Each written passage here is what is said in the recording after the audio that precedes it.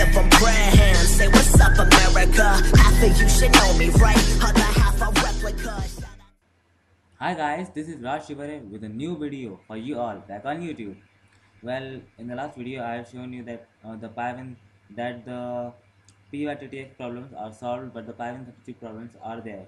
And the solution is that you just restart the ideally whole file and the problem either will go or it may persist even then also. So to remove that problem totally, you just have to go on the scripts menu, scripts folder of your Python folder, and then open the command window here,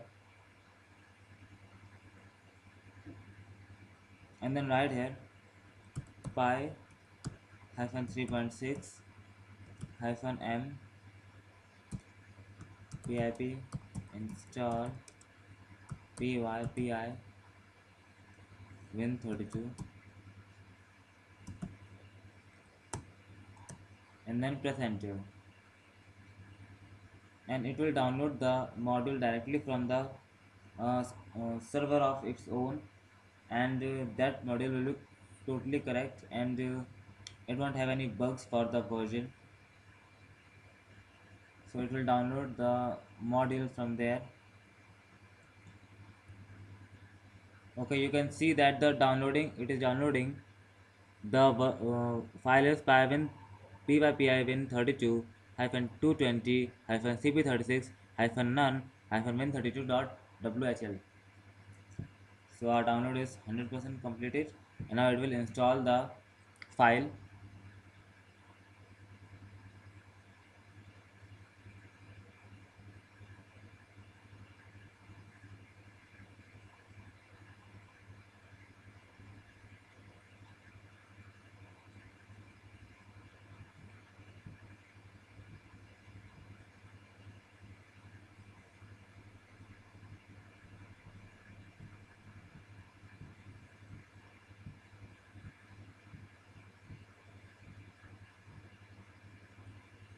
Okay, it is installing.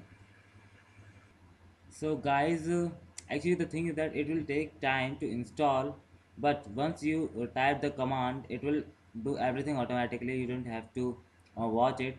So I will just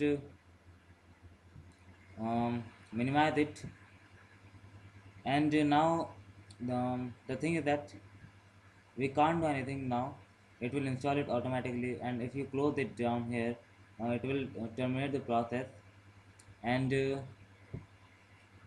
that's it for this video. And if you have any other questions regarding the PyWin32 or PyTTSS module or Pygame or Python, oh man, Python, so please comment them in the comment box, and please also give me suggestions on them for my videos about how can I make my videos more better and for you. And if you want me to make any video on a specific topic of Python, then please suggest me, then please let me know. If it is possible, then I will make that video. And usually what happens that when you see the PyWin32 error, you just have to restart the ideally, and the error will go on. It will take a restart to set, but if the error still persists, you have to do this. Okay, and once you do this, your files will be correct. There will be no bug in your PyWin32 module, and everything will be fine. So that's it for this video, and we will meet in the next video with a new topic about PyAuto GUI. It's a really cool topic, and it can give you access to all your functions of keyboard and mouse.